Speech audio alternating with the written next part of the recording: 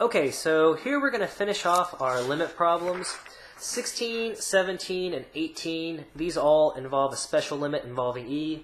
Maybe you've seen these, maybe you haven't. So again, of course, if you're doing this stuff on a quiz or a test, you may ask, not may, I would ask my teacher or professor or whomever if this is also relevant stuff. And you should hopefully be aware, hopefully you then go into class and you know if you've been talking about this stuff or not. Okay, so let's do 16. The limit as x approaches 0 of 1 plus x raised to the power of 2 over x. So the special limit result that we're going to use is right here. It says the limit as x approaches 0 of 1 plus 2x over 1 over x, that equals e. It's much like the ones that we did involving trig. If this was 1 plus 2x, you would want to have 1 over 2x. If it was 1 plus 10x, you would want to have 1 over 10x. Same thing. Okay, you want a 1, you want a plus, and then you want whatever's here and whatever's right there to be the same thing. So 16. This one's not too terrible. Well, I've got the 1, yes. I've got the plus, yes. I've got the x, great. Oh no, I've got a 2 on the top. Well, at least I've got the x in the denominator, so at least that's nice. I'm just going to rewrite this. Very easy. I'm going to make it 1 over x. Well, if I have 1 over x, what power would have to go on the outside? Well, it would be 2. Remember, if you have something in parentheses, x squared raised to the 5th, that's just x to the 10th. So since these are in brackets or parentheses, same idea. If I take 1 over x and multiply it by 2, I'm still going to get 2 over x. So this is algebraically the same thing as what we started with in 16. And again, there's a rule that says you can pull this limit inside. So it's the limit as x approaches 0 of 1 plus x raised to the power of 1 over x. All that is going to be squared. And now we're just using our little limit result here. It says that 1 plus x raised to the 1 over x. It says that equals e. It's all being squared. Okay, so the inside, that all gives me e.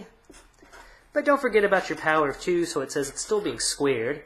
So that's going to be your answer, e squared. Nothing more to it than that. Let's see. Let me make, again, I always like making these variations. So suppose it was the limit as x approaches 0, 1 plus 4x. Suppose we had 3 over 7x. Suppose we had something like this. Let me find my little scratch paper here that I want to use. Okay, suppose we had something like that. Okay, same logic. I've got a 1, yes. I've got a plus, yes. I've got a 4x, that's fine. I'm going to put this in brackets. This is going to be a little fraction, and I'm going to move some stuff out. I want a 4x underneath here, so there's my x. Okay, so I'm going to keep the x underneath there. Do I want the 3? No. Goes outside. Kicked out of the party. Do I want the 7? Nope, you're not invited either. You're out of the party. Okay, you can still think about there as being a 1 there. Again, if I multiply, I still get 3 over 7x. Again, whatever's right here, I want that to be the same thing right here. All right, well, if I multiply the denominator by 4, I have to multiply the numerator by 4 as well. But instead of putting it here, I'm just going to put it out here. So again, if I multiply, the 4's will cancel, and I'll still have 3 over 7x, which is what we started with. So just like before, this entire limit is going to turn into e, but it's still raised to this power of 3 times 4, which is 12 over 7. And that would be your answer, e raised to the 12 over 7 power. Okay, oh, I can hear you being sad out there. Only 2 to go. 17. Where'd my little formula go? Let me bring that back. Okay, 17. We have the limit as x approaches infinity of 1 plus 1 over x raised to the power of 3x. Now this one feels a little different. Why does it feel different? Well, let's notice the differences. Instead of the limit going to 0, now it goes to infinity. Instead of x, we have 1 over x. Instead of the power being 1 over x, we just have a number multiplied by x. Well, it still works out. It's going to be the same thing. Notice in the original one, as x approaches 0, x still approaches 0.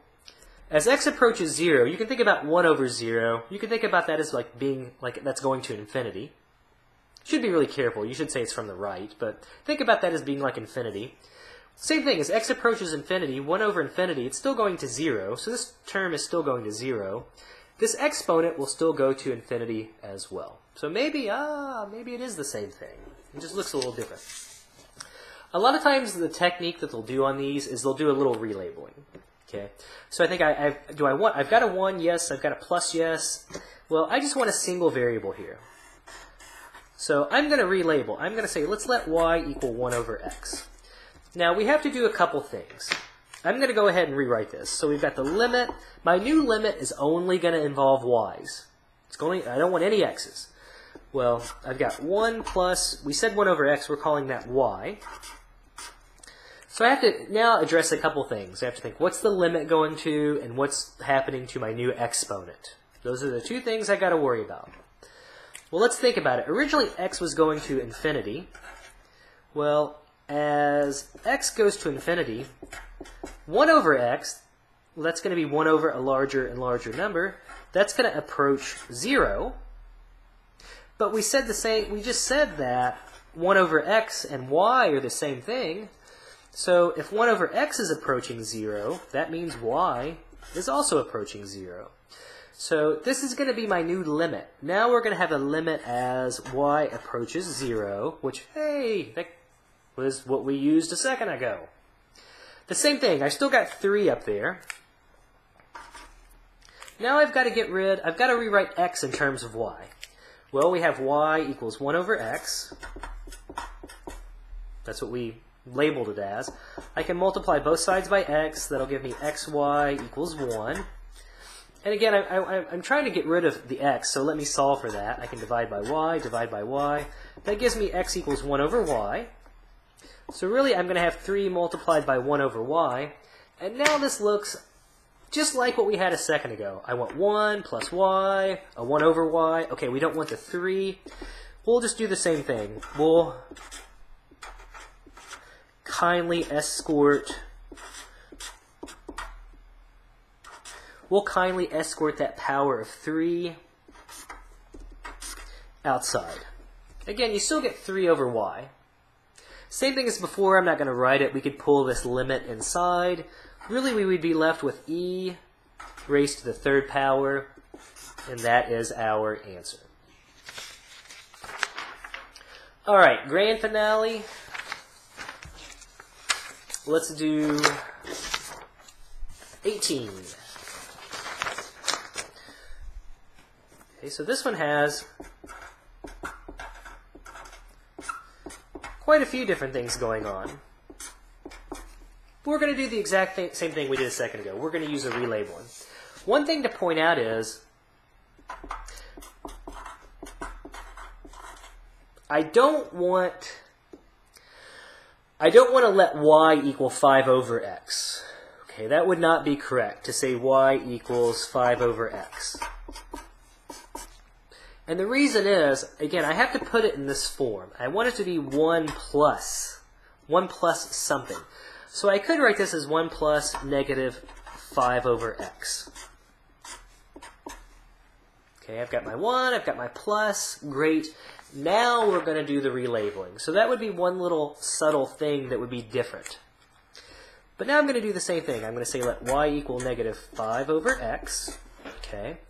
Just like before, as x approaches infinity, negative 5 over x. Well, negative 5 over a big number, that's still going to get close to 0.